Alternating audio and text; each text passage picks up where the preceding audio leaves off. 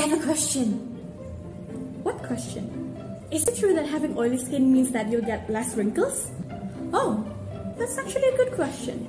So is it? Yes and no. Huh? What do you mean? They just age differently. Meaning? Okay, so oil provides moisture and more plump look to the skin. But with dry skin, you may appear to have more wrinkles. Genetically, dry skin tends to be thinner, pores appear smaller, and your skin appears to be smoother. Lucky people. But fine lines and wrinkles do appear more exaggerated. Or maybe not. On the other hand, oily skin has much larger pores and is thicker. Yeah, you can see my pores from miles away. But this provides extra padding or cushion to the skin. And because of this, oily skin will have less of those crinkly apparent fine lines normally found on the forehead. Yes!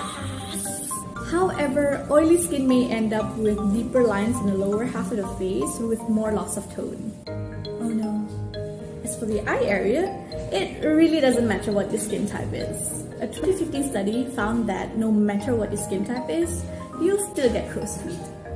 I guess eventually everyone gets wrinkles. Exactly.